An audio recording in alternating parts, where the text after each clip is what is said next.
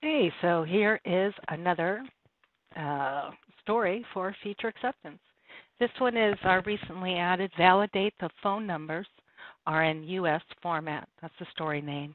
You and I both know that U.S. format's a little bit of an ethnocentric term. It's actually a Bell system, but we'll just keep going. User story.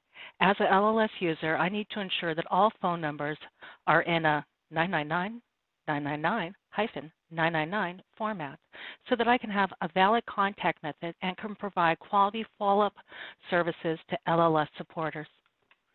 Assumptions. The assumptions are meaningful, and we've gone over this story several times, so I won't read through them today. But there's a couple that are worth mentioning. I think the biggest one is that future-facing integrations through web forms, purchase data, or other sources, excluding MuleSoft, will adhere to this pattern. All right, so let's cruise on over to our friend QA, and let's check it out. So indeed, we are in QA, and I am in a contact record called PhoneValidation Tester 2. I'm going to cruise on over to phone number, and I'm going to try and enter a bad phone number. Let's make this one text. No way. Awesome. And now let's hit save. So I'm getting the error message. Phone number should be in this format. So now let's enter, let's say 555-1212. So we know that some folks sometimes don't enter the area code. So let's just test that bad boy out. Save. And indeed, I'm still getting that error message. Now let's go ahead and throw in an area code. Save. Nice. So we were able to save the record, and indeed, check it out. Our friend appropriate formatting is put in for us. So now let's try adding in another phone number. Let's just test another field again. Really? And let's save. Nice. Now, what happens if I put it in, and we'll make this Los Angeles 213, and we'll go to 555-1212. So our expectation is that this actually should work.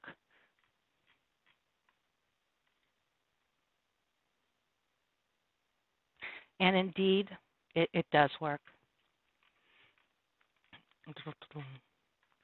And let's just go ahead and give another one a shot. So let's make this one 714. We're dreaming of Southern California. 555-1212. And let's see, without any formatting, does it just work? And it really should. Save. Great. We indeed have the formatting as we would like, and the numbers are saved.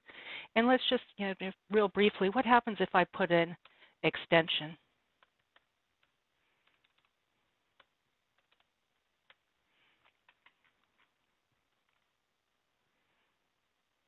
So right now, the only thing we can do is simply enter the phone number.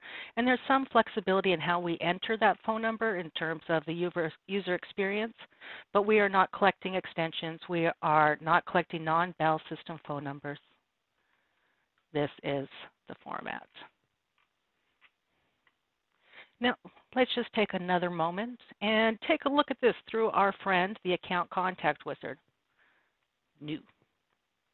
So we're creating a new household. Continue.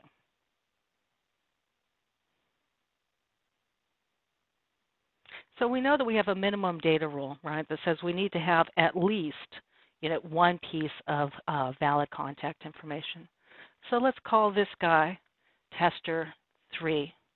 And let's go with testy phone valid 8 or why not?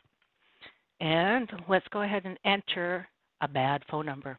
Let's say 617-555. And I forget to type the 1212. Ooh, this is going to actually put it in the wrong field, right? That's a whole other kind of test.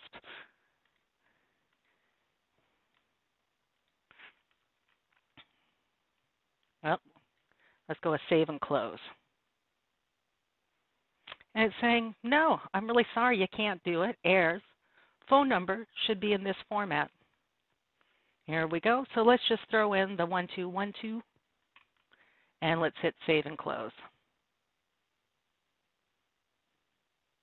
And there we go.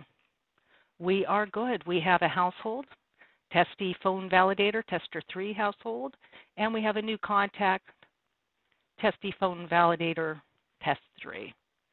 And we are good. Here it is. Here's the phone number, and we have the one valid contact method, and we do indeed know that the phone number is a valid phone number.